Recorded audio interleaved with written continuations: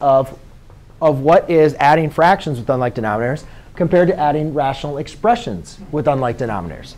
So basically, when you guys look at this, again, you guys can see we have two fractions here, and they do not have the same denominators.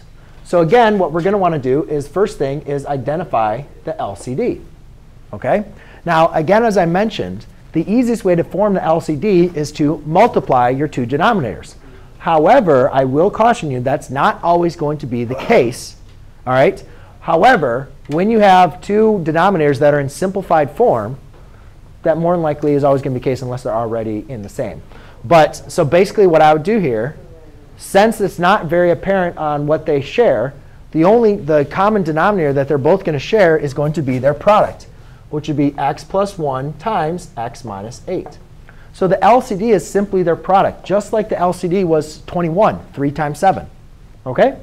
Again, it's not always going to be that case, but very often it will. And we're going to do an example next time where it won't.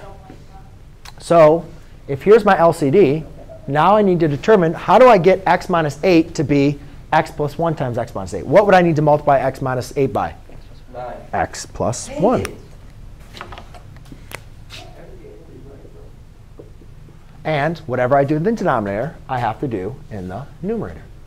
Over here, I have x plus 1 in my denominator.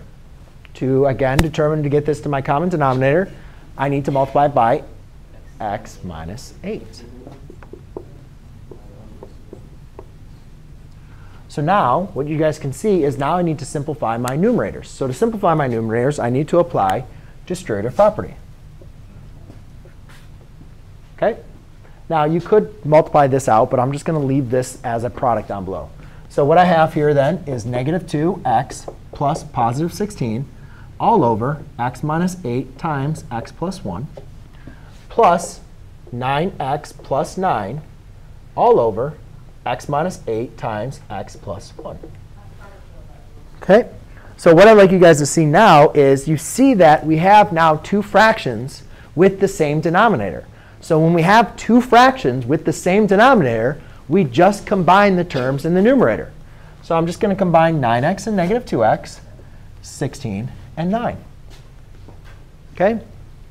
So this becomes 7x plus 25 all over x minus 8 times x plus 1.